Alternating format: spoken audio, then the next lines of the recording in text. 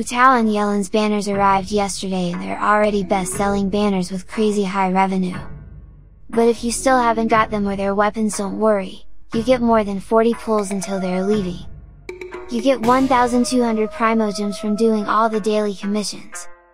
Tomorrow the new event Warrior Spirit will start that gives 420 primogems. Apart from this, another event called Almighty Arataki Extreme Beetle Brawl that also gives 420 primogems. 300 primogems from version 3.5 special program. There's an Abyss reset left that also gives 600 primogems upon maxing it. 40 primogems from YELAN daily check-in and about 200 primogems from web events and codes.